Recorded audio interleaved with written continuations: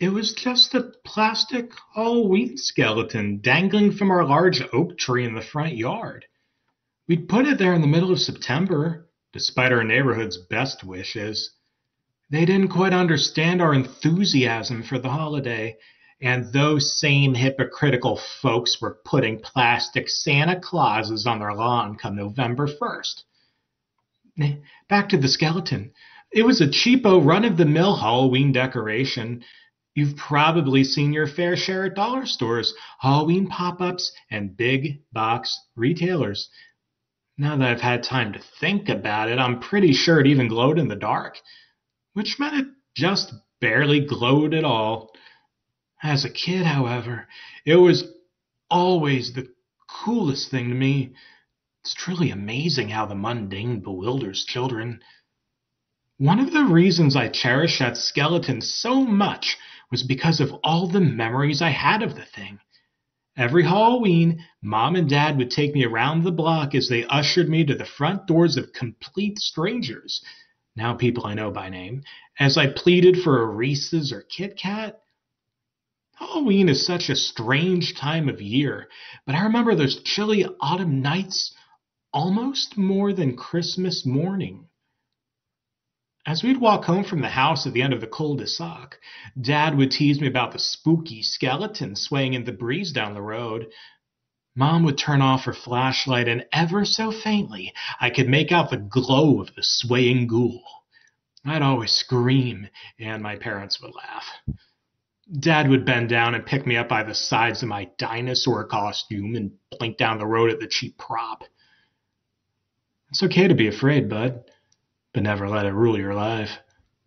I would confidently nod, and my dad would hug me and set me down. I'd rush off toward the house and sit beneath the wind-dancing skeleton in the grassy yard, sorting through all the good candy for me and the rest for Dad. He never minded.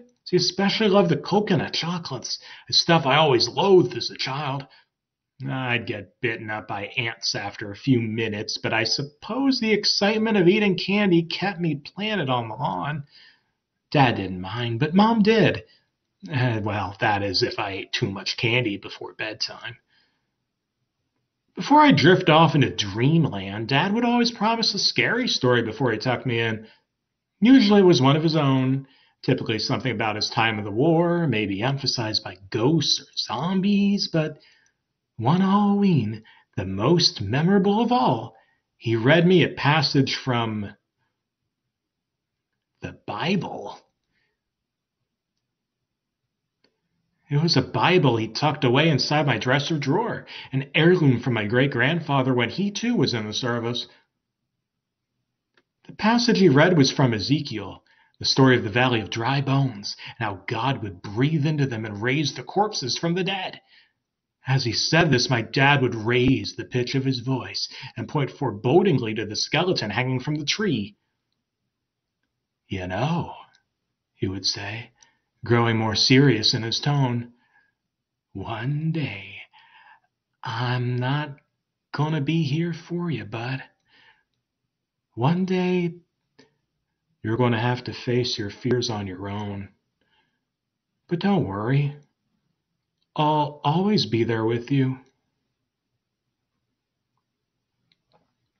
See you in the morning.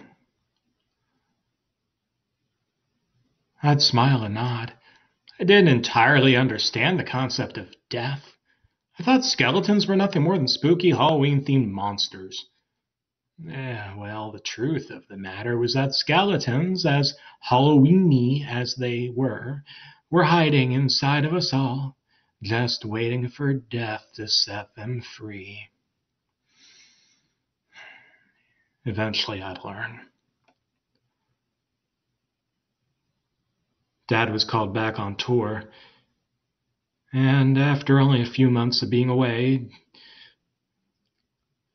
did Mom get the call? It was difficult for her, I'm sure. Not only on her behalf, but on mine. Trying to explain to a 7-year-old that Dad wasn't coming back. Ever. That must have been rough on Mom. Maybe For Christmas? I said hopefully. So we can see Santa together? My mom would shake her head with a tear in her eye. No, baby, she sniffled. Not ever. It's just you and me now. Okay? Okay, Mommy. I realized now that my childlike optimism was painful for my mother to bear. Every few days I'd ask if Dad was coming home, and I didn't entirely grasp the concept of death. When they had the funeral service for Dad, they chose to have a closed casket, as Mom and Nana didn't want me to see Dad. Not like that. Will he come out of there? I'd say, pointing to the casket. No, sweetie, Nana said. Your daddy's got to rest, okay? I nod, still without a clue. I suppose ignorance is bliss. Children always have it easy, even when they don't. Halloween would come and go. It was never the same without Dad and his stories. Mom would take me round the block and hang the decorations. The same now faded skeleton jangling from the oak tree. Wasn't scary anymore. And as the years went by, it reminded me more and more of Dad. Eventually, I had lost interest in trick-or-treating, opting to stay inside and watch scary movies, which, for a 10-year-old, were about as intense as Casper. I wouldn't even bother going outside for candy, as my mom would buy a baggie from the grocery store and fill a small pail on the front porch, and every now and again, I'd sneak a treat for myself. Before going into a candy-induced coma, I managed to make my way to my bedroom.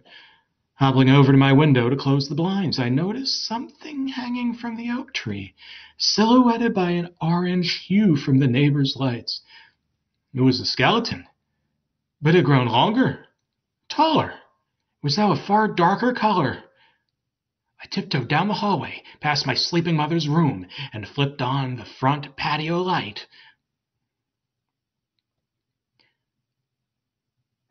And that's when I saw it. The skeleton was wrapped in muscle. Tissue and tendons surrounded the plastic bones, and for a brief moment I could see skin slowly sliding up the corpse. I hid behind the front door for a moment, catching my breath, and on the verge of waking my sleeping mother with a shriek. I peered around the wooden facade and saw the skeleton, now anything but plastic, hop down from the rope it was bound by. The corpse, now nearly a full-size person, yanked one of the sheet ghosts from the tree, tying the white fabric across its naked body.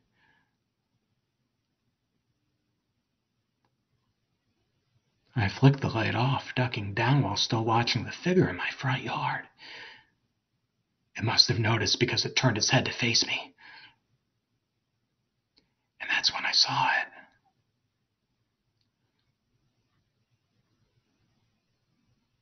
It was Dad. He smiled at me through the glass and waved. I stood up, pressing my face to the cold glass. And as I did, something flashed behind my dad's body at the end of the street, causing him to turn and look toward it. It was a bright, glowing light, brighter than anything I've ever seen. He turned back to me and smiled, mouthing something as he did. He turned, facing the light, and gradually made his way toward it, eventually being engulfed in the shining radiance.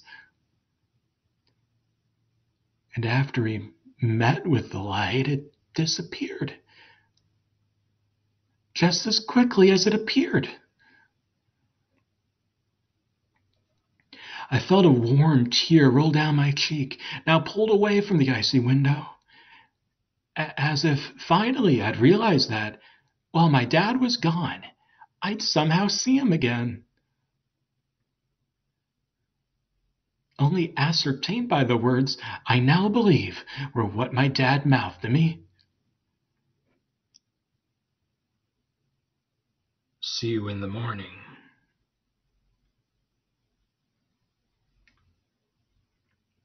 Halloween is and will always be my favorite holiday. It reminds me that after each All Hallows Eve,